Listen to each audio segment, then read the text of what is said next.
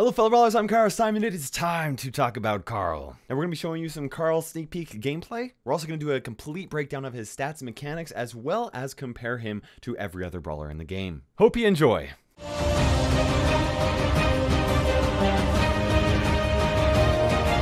Now for starters guys, Carl is a super rare brawler that will be released sometime in the middle of March. For his pickaxe attack, Carl throws his pickaxe like a boomerang and he can throw it again once it returns back to him. It has an attack width similar to Nita's, but the range is almost 2 tiles longer than hers at 8 tiles, which is the same as Terra's range. It can deal 896 damage at max level on the way to the enemy as well as on the way back, dealing damage to as many targets as it touches throughout that time. If you are hit at max range, both ticks of damage will be instantly applied, as if 3 of Bo's arrows all instantly blew up in your face. This is a total of 1,792 damage from a single attack, which is enough to take out Barley, Crow, Piper, Rico, and Spike in 2 full hits. It's also enough to take out Bo, Brock, Colt, Dynamite, Jean, Jesse, Leon, Mortis, Nita, Penny, Poco, and Shelly in 3 full hits. It's enough to take out other Carls, Daryls, and Pams in 4 hits, and it's enough to take out Bull,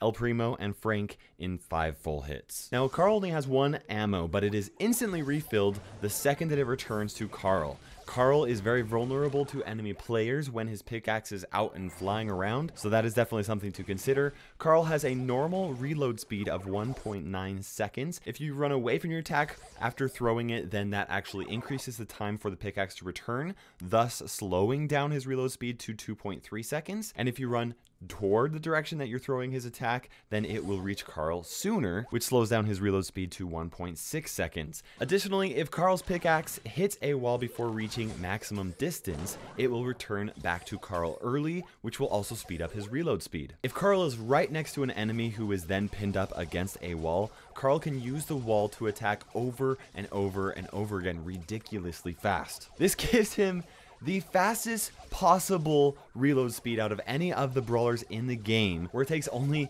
0.7 seconds for him to throw out one attack and then be able to throw out a second. This is even faster than Bull with his star power activated. Now, even though this is a strange situation, this actually makes it so that he has a higher damage per second than Pam or El Primo by 40%.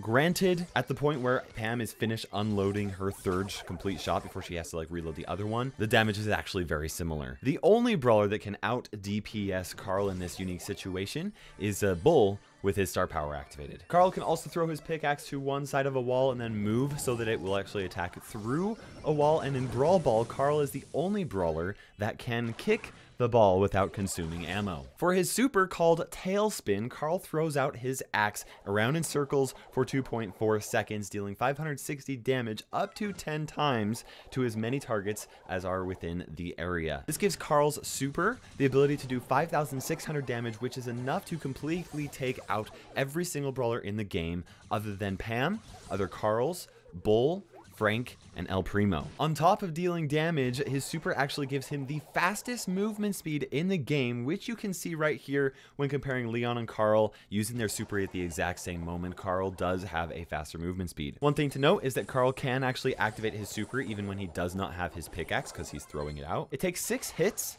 in order for Carl to charge up his super, which against one enemy player, if he's able to hit them twice, that's 3 full attacks. His super can actually recharge the majority of his super, but it does require 2 more hits or 1 complete attack for him to recharge his super if he only uses his super against 1 target. But if there are multiple targets, he can recharge his super with just 1 super and just keep on spinning. Carl's super will not get stopped when he gets knocked back by brawlers that have a super like El Primo's. They will knock him back, but he will keep on spinning and he will be able to continue doing damage also. If Frank stuns him, nothing will stop him from spinning. He will continue to spin, but he will not be able to move until the stun wears off. If Jean tries to super on him, he will be pulled, but he will continue to spin, and then Jean will just get an axe to the face. When Carl is using his super, he is immune to slows like Spike's super. However, he will still take damage. In Brawl Ball, Carl is not able to pick up the ball when his super is activated. For Carl's star power, Power Throw, he throws his pickaxe out with more speed, allowing it to travel faster and then also return faster to him. This will actually increase his reload speed as well as increase his damage per second. Additionally, it will make it more difficult for enemy players to dodge a well-aimed attack. One thing to note though is that it does decrease the amount of time his axe is out there, which is actually a slight decrease to his total control, but I think that the other benefits from his star power are well worth it. The developer build that I'm showing you gameplay from automatically maxes out the account, so I'm actually not able to show you gameplay of his star power versus a Carl without his star power. Carl has 6,160 HP, which is the same amount of HP as Pam at max level. This makes him a very solid pseudo tank who's also able to attack with a very wide axe from a long range away. Okay guys, now let's go ahead and take a look at Carl's stats and compare them to every other brawler in the game. Here is a beautiful graph that actually does that for us, so you guys can actually get an idea there. The first thing I wanted to talk about is Carl's reload speed. Now in this graph, that's actually not showing you the reload speed of him right up next to the wall. It would even be more intense. This is his normal reload speed if he stays in one position and does not move until that axe actually returns to him. As a reminder though, if he is not maxed out, he won't have his star power and his reload speed will actually rank him a little bit lower. As you can see, he has one of the best reload speeds in the game, and one thing that is absolutely important to recognize with him is the fact that he does not have to fall back from enemy fire when he is wanting to reload his attack, because he doesn't need to reload his attack, he just needs to get his axe back and then he can keep on attacking. That means that the only time that he'll have to fall back is when he actually needs to regain more HP, which he has plenty of, which means that he's going to have a very good presence on the field. Now Carl does have a relatively low attack potential with a single attack. Now paired with his normal reload speed, his DPS is actually somewhere right in the middle of Spike's and Rico's. This is actually pretty impressive when you actually consider the fact that his attack is very wide and how much control it actually offers. Now if you look at Carl's range, it doesn't seem particularly impressive, but I do think that what is important to recognize here is the fact that he can actually take out squishy, long-range brawlers like Rico, Piper, and Spike in only 2 hits. Even more impressive is to note that for the amount of damage that Carl can do at a distance, he is one of the tankiest brawlers in the game. Pam is the only other brawler that has as much or more HP than Carl that can actually outrange him, but Pam's attack potential is greatly dispersed when she's attacking from a range, while Carl's is actually strong no matter where it hits people from. Carl also has a very easy super to charge up, which means that he will have a lot of added mobility in order for him to get close to get a kill or even escape if he needs to. While he does have a lot of HP, he'll definitely need to be careful when using his super in order to get close to enemy brawlers, because it doesn't last nearly as long as Leon's super, and at a close range he actually has a very low burst potential, because he just throws out an attack, he does about 1,000 damage, and then he has to wait forever for the axe to return back, at which point the enemy brawler is going to easily be able to dodge. So unless he's actually right next to a brawler and is able to land a lot of damage onto them with his super, my guess is that his super will be best used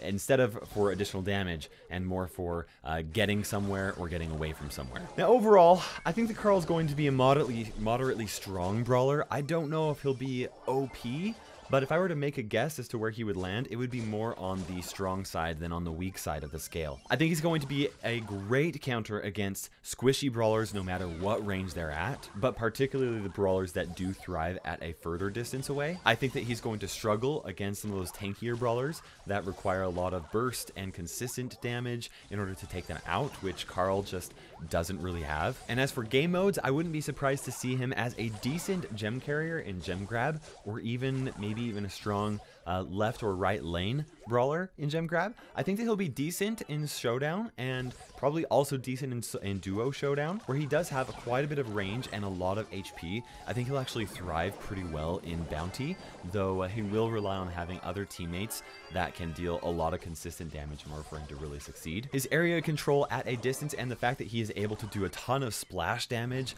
near an enemy safe is going to make him very strong in heist, if you ask me. I do not think that he'll be super great at Brawl Ball, though it will be interesting to see if the fact that his ability to shoot the ball without actually using ammo will make him particularly strong in the mode or not. I don't know. That's one game mode that I'm not 100% sure on. And when it comes to Siege, I think that he'll be a pretty decent brawler. Maybe not the best, but a solid option. Now, if you guys are looking for more info on Carl, Lex actually did a really great video where he put Carl up against every single other brawler in the game to see how the individual interactions actually work out. Now that this video is about over, I highly recommend watching it for some great insight on Carl. I'll put a link in the comment section below. And before you leave, I really do want to know what you guys think about Carl, okay? I've been able to play him, but you guys have not. From this video, what do you think of him? Do you think that he's very strong? Do you think that he's a little bit weaker? I would love your guys' insight. Anyways, guys, I hope you enjoyed this video and you're excited to get your hands on Carl. I, for one, am really excited that he's just going to be super rare and that we have a little bit of time for me to save up some boxes to max him out. If you do have any questions regarding Carl, feel free to drop a comment on the video